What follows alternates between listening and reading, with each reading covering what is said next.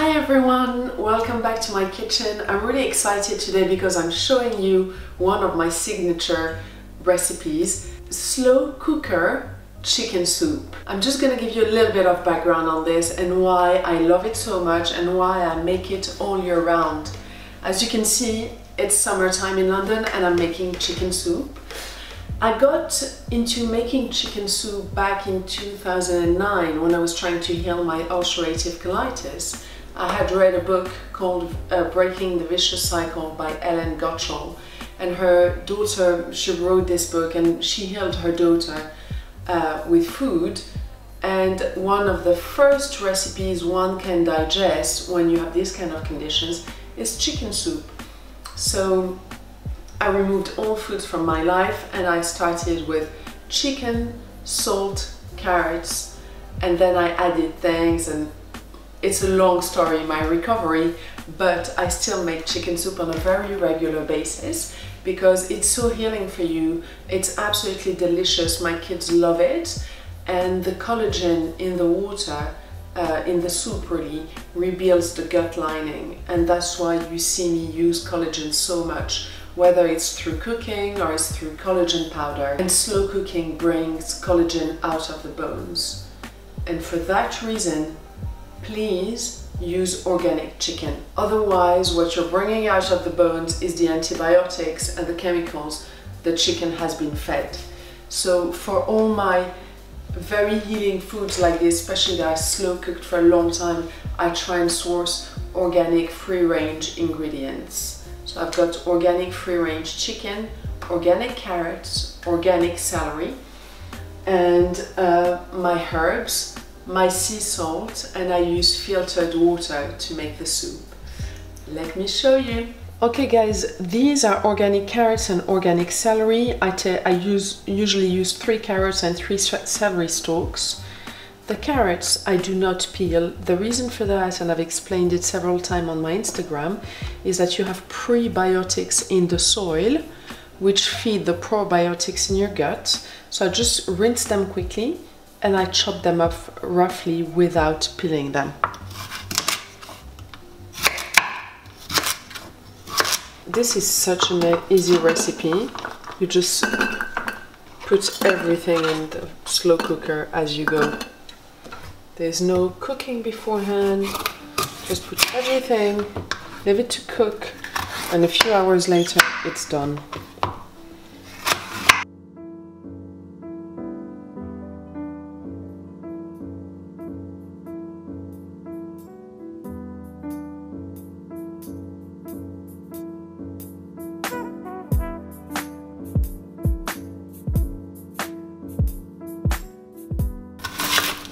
As you can see, I cut everything roughly. You don't have to chop them thin or anything. It really is a quick, easy recipe for every day. And because I make this all year long, that's why my slow cooker is not a winter thing for me.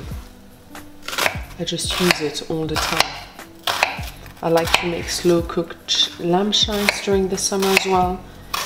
Sometimes I even make tagine. I'm going to show you all this soon.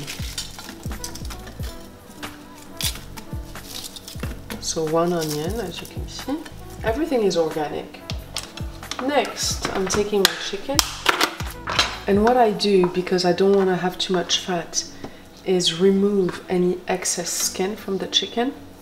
Because this can make, you know, the soup a little fatty. So you can use either 4 chicken legs or 1 whole chicken. And when you see like a little bit of fat like this, I kind of remove it. Otherwise it'll float on the soup. It's not very pleasant. So I repeat this process on all of them. There we go. So next I'm putting a bouquet garni. People ask me what it is. It's just a little tea bag in which you have dried thyme, parsley, bay leaves and marjorams. So I put it in. Then I go in with some black pepper. Pepper allows us to absorb nutrients, all the nutrients. Next, I'm using sea salt. I prefer sea salt to pink Himalayan salt because there's iodine in it, which is good for thyroid function. You need quite a bit of salt because there's going to be a lot of water. I add thyme, but it's optional, it's just that I like it. Dried thyme. And I do like to put a bay leaf as well, although there are some in the tea bag. I like to put one as well. And finally, this is optional, but I like to put a little stock pot just to add flavor. This is a chicken one, it's organic, they do vegetable ones, and you can skip this step if you don't want to put it. Here we go, and now I'm going to cover with filtered water. I put a lot of water because I'm trying to get as much broth, chicken broth, as I can out of this.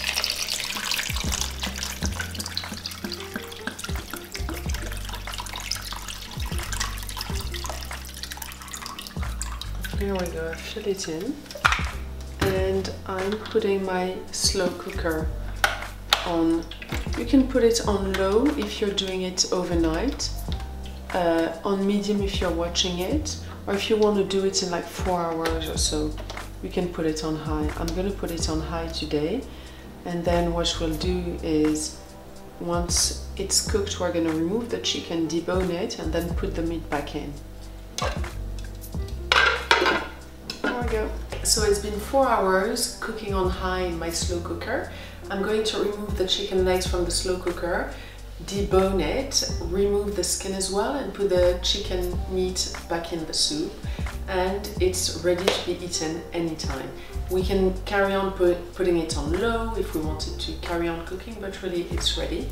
And you can pair it with anything you like. You can put, I mean, for my kids, I put little noodles last minute in it.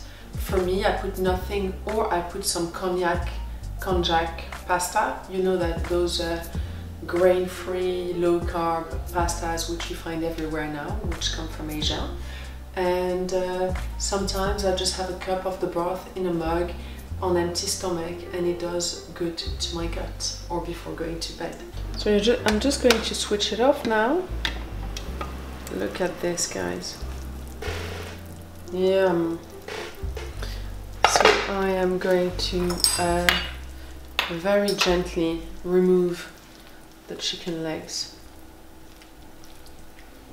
one by one. I'm going to remove the bouquet garni, we don't need it anymore. This is health in a jar, I tell you. So now just with 2 forks, I'm removing the skin.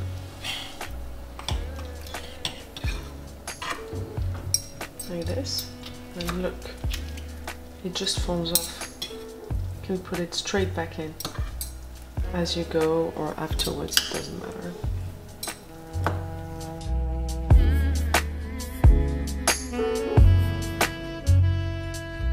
Yeah, we're pretty much done.